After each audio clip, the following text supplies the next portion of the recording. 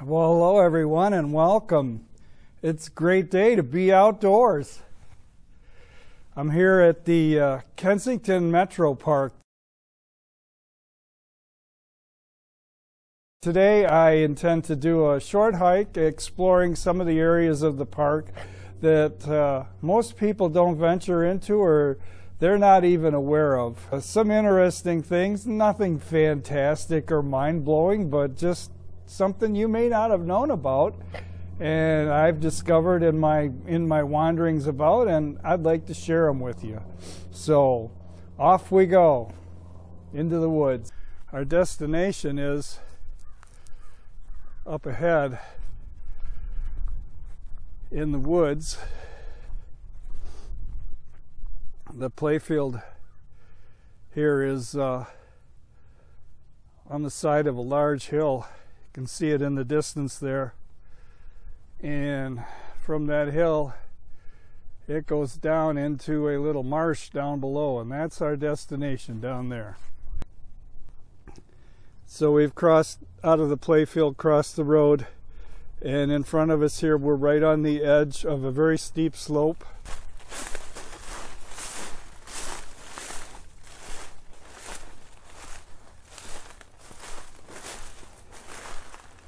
You can see it going right down there to a marshy area. Bushwhacking, off we go into the tangle.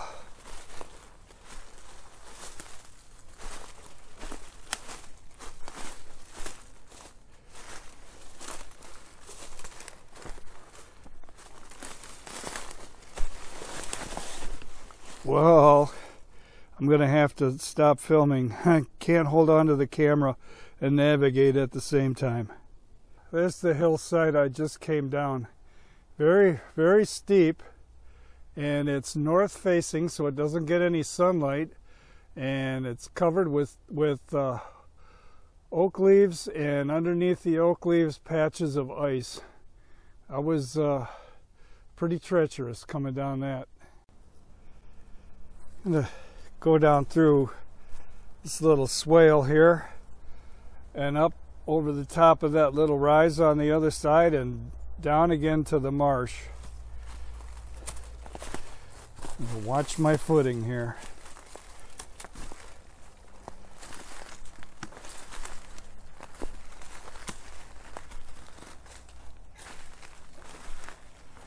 It's funny, you know, the shadows are way more distinct in the view screen of the camera here than they are actually in front of me through my own eyes.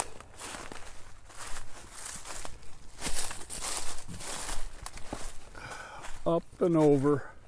All right, so we're over the hump, coming up on the wetland here, the Cattail Marsh. You can see over on the other side of the marsh there another area of higher ground with oak trees. How do we get over there? Well, that's our mystery right now. We'll see if it's still here. And it is. I see it straight ahead, right through there. Can you see it? It's a bridge over the swamp.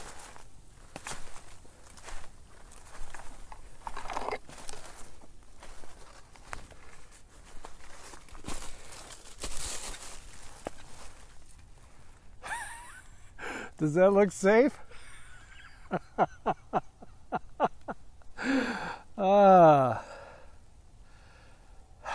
I forget how I discovered about this, but this bridge here is, I believe it was an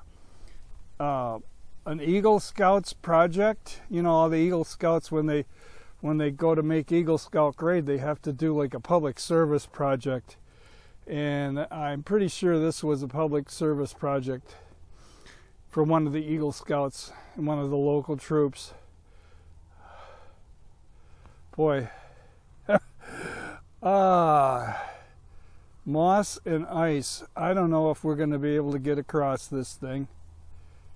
It's quite a bit more tilted than the last time I was here. I don't know. I'm going to be a tripod. I have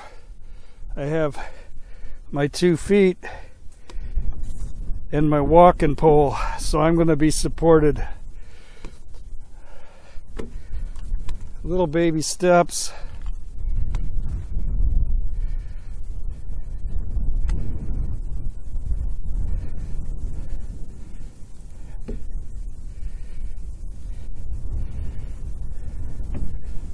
If I screw up and fall, there's a little stream here for me to fall into.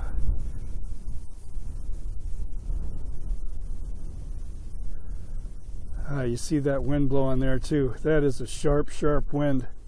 It's about 28, 29 degrees in here, but that wind makes it feel like it's about 15 degrees. Oh, it's cold. All right, onward. I think we're on the easy part now. When we get on this ice up here, even though the bridge isn't canted quite so bad, it's going to be a lot slipperier.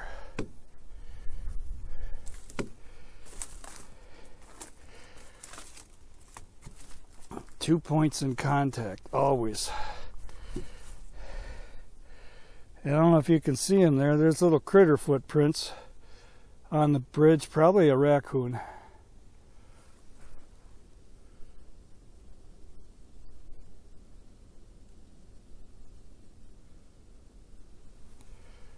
All right, onward.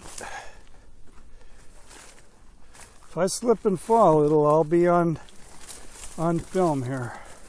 You guys will get the last laugh.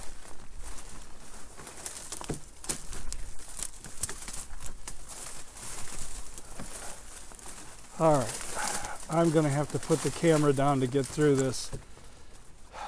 I'll see you on the other side. All right, I made it through. It wasn't easy, but I made it.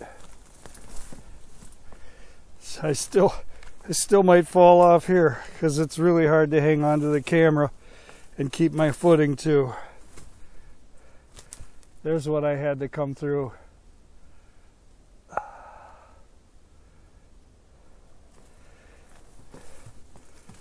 There we go, just 10 yards left. No obstacles. Whoa, it's cracking. No obstacles, and it's almost level.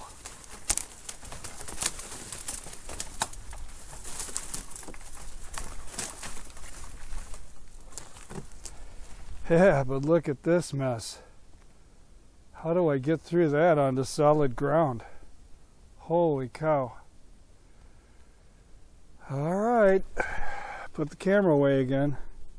Yeah, can you see it? I can almost guarantee you there hasn't been a person across that bridge probably since the last time I crossed it about 4 or 5 years ago. I can almost guarantee. No one's as crazy as I am. There's really no sign of an old hiking trail here. It's kind of curious why that bridge was ever built there. If there was a hiking trail through that swamp or up and out the other side, there's no sign of it now.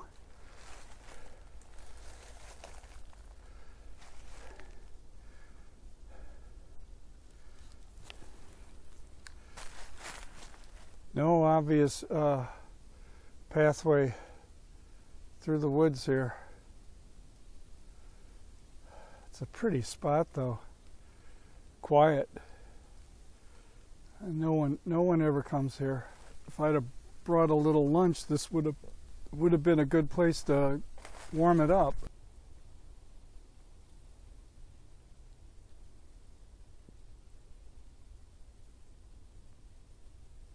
Let's walk up to the top of that knoll there and see where my nose leads us from there.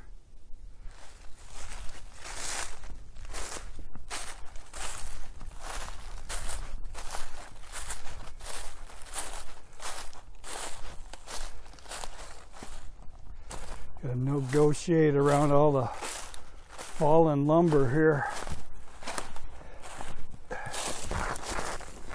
Ooh, mistake. I'm in the thorn bushes. Back up.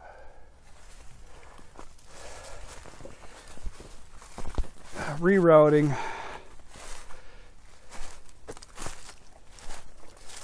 All that because I was too lazy to step over this log. I figured I'd go around the end there.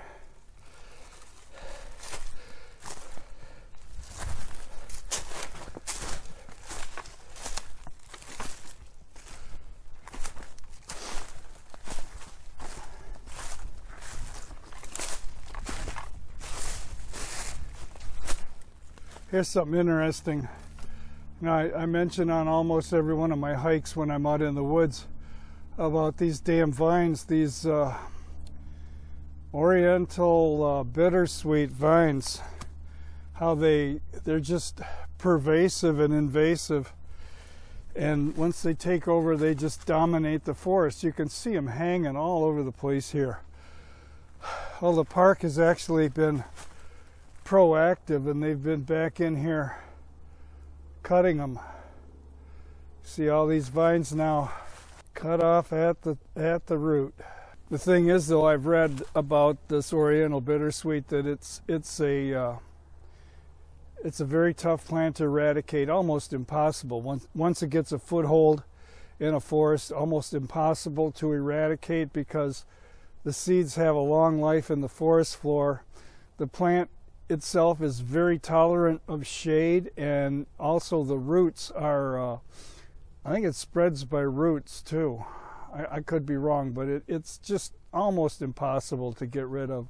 So they've cut these vines off here, but they'll have to be back in a few years and do it all over again. Darn, there's a whole herd of deer that's in front of me. I just spooked them again. I just scared them off. They're going to stay ahead of me, just out of my reach. I'll be lucky if I get close to them. There must have been at least 8 or 10 of them bounding away through those woods. Yeah, so I'm kind of tromping through areas that I've never tromped through before. I've never come this far into the woods, and I just come across a path here. Goes that way and on that way. I think what I've stumbled into, this part of the park, they have a championship disc golf course, and I think this might be part of that. The only time this course is used is for like sanctioned championship events, disc golf, pro disc golf. Yeah, so I followed the path a little ways, and right down there is a concrete pad in the middle of nowhere. The path pretty much leads to it. I'm guessing that's either the tee or the basket location for one of the holes. Yeah, so it's not concrete, it's just crushed limestone.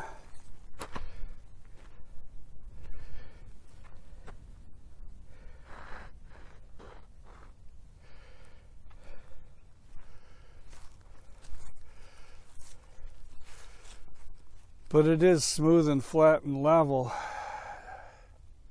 Sure looks like it's probably a tee. I got one other interesting thing I want to try to get to. It's going to be probably a half-a-mile hike to get there. So when we get close, I'll turn the camera on again and talk to you then, all right? Come on. You squatted down and it scared the daylights out.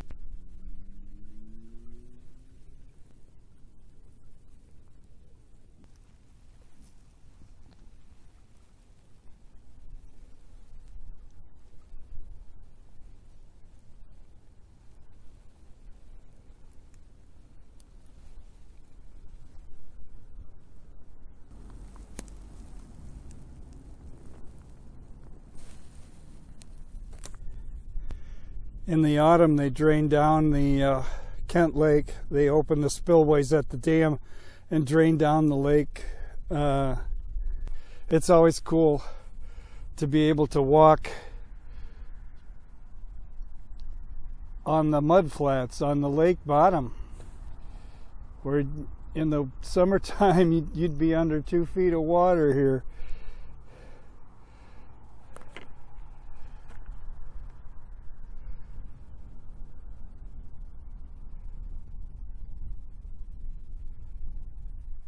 Lucky me, it's been pretty cold, below freezing steady for the last 2 or 3 days. So this is all frozen solid. Otherwise it would be, I'd be up to my ankles in muck. I'm actually walking back to my truck right now.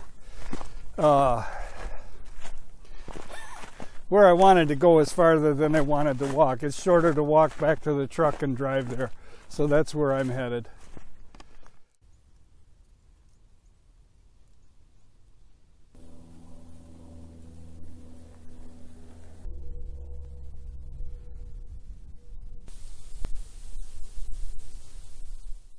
Here's one of my favorite Kensington views in any season. From the bridge crossing the Huron River. This is looking south.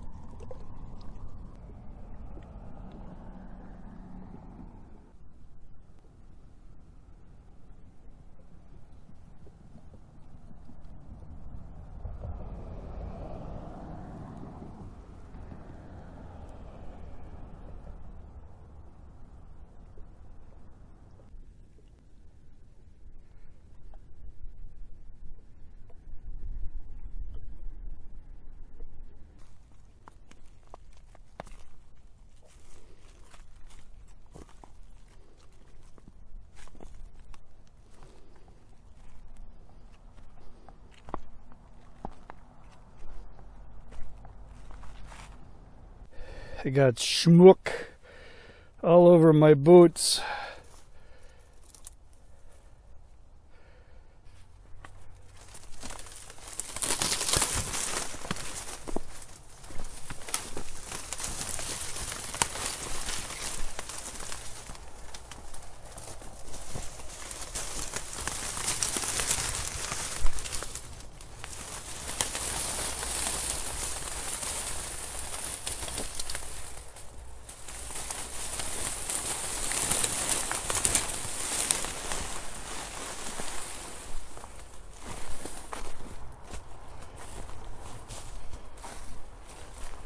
Made it through that.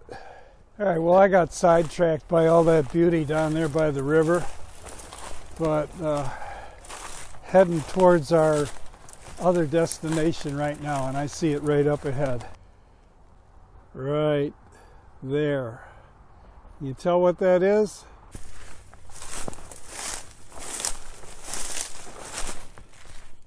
Shaped like an arrowhead.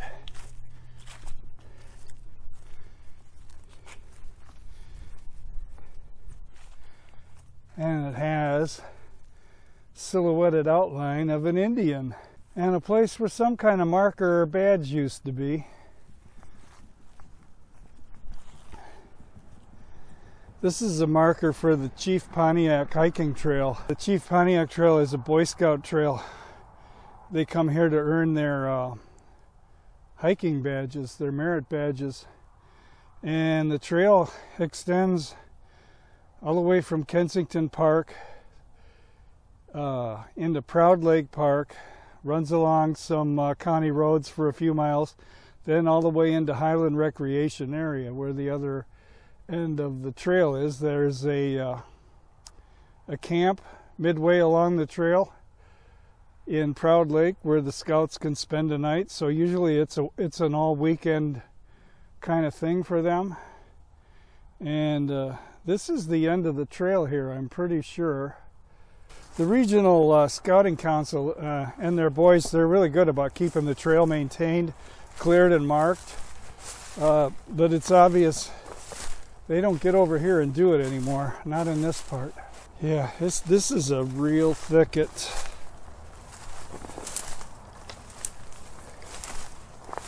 Walk back in here, back towards the river, and see if we can come across the trace of the trail.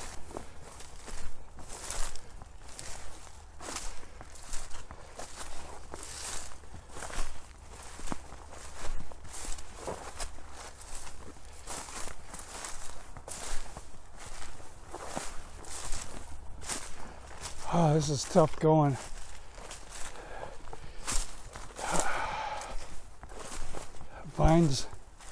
Vines and whatnot snagging at my legs every step I take. Okay. The woods are opening up a little bit now. We may be able to find the old trail.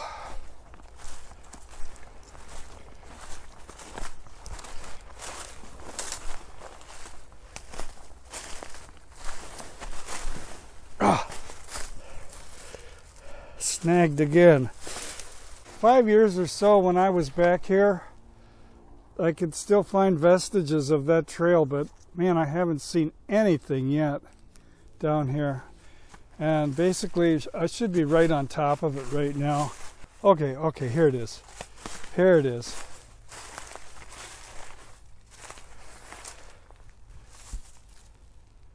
Can you see the trace?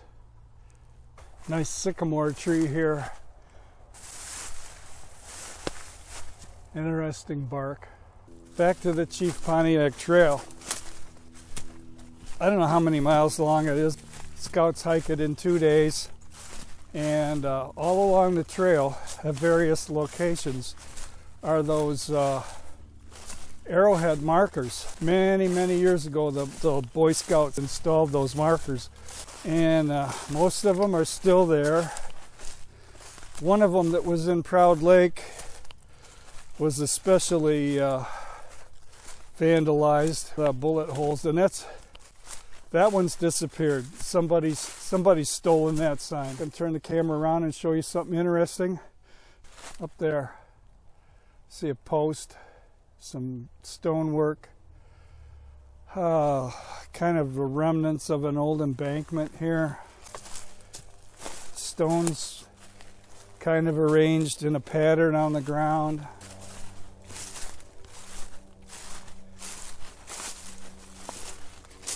Now this can be one of two things to me.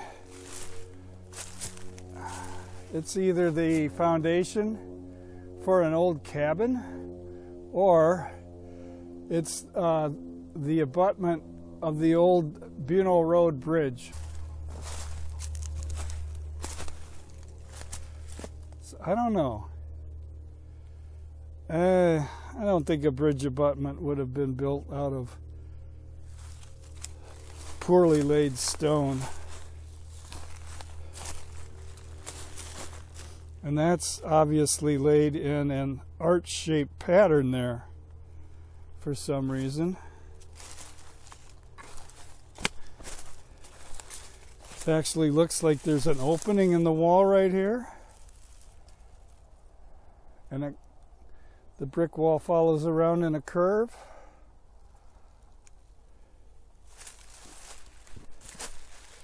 Might have been a little like someone's little private park or sitting area. Something round right here, like a pipe used to be in there. Heck, it might have been a spring flowed out of the hillside here.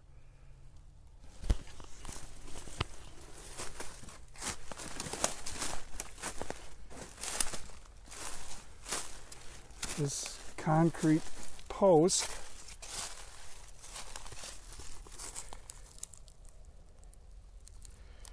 so I don't know what goes down there.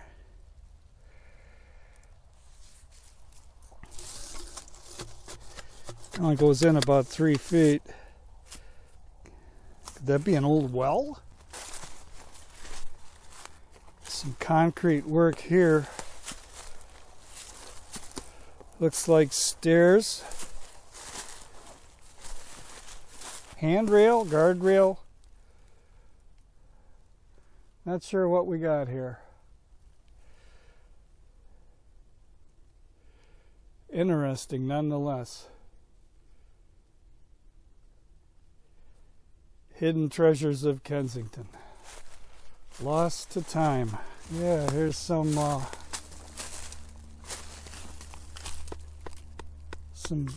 kind of metal work here, like garden edging. Like there might have even been plantings here. The whole hillside here is covered with periwinkle. I forget what the botanical name is for it, but it's it's usually an escapee from gardens. So probably there were gardens here at one time, landscaping. I don't know. My money's on well, spring, artesian well, free flowing. That arch and that round thing like where a pipe came out. That's got to be it. All right, we're walking northbound. Here's a orange tape trail marking for the Chief Pontiac Trail.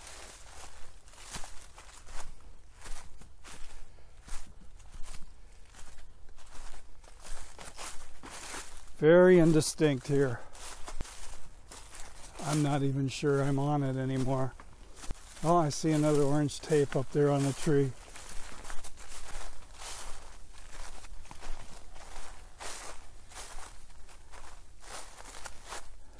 So I'm gonna end this hike for today, and we'll continue with the Chief Pontiac Trail another time. I really want to track down all those arrowhead signs, show them to you, see how many of them are still there. So far we've counted one at the terminus of the trail, and from here we got a long way to go. So until that time, remember, it's never a bad day to be out in the woods. All right, I'm not done filming yet. I just found something interesting here to show you. The trail's up there. I just jumped down here at river level now. It's about 6 feet, probably, embankment there. But when I was standing up there, I noticed something on 2 trees here. Beaver gnawings. This tree here is probably a big-tooth aspen, popple. Beavers love the bark as food.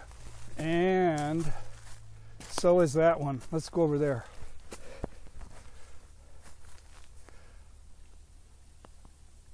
Yep, that's a big-tooth aspen too. And he's been really working at that. You can see his gnawing marks there. He's gone all the way around. But it's still standing.